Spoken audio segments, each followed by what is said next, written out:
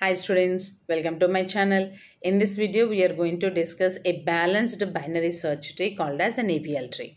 So why should we discuss this AVL tree? So for all the operations of binary search tree, the worst case time complexity is order of n.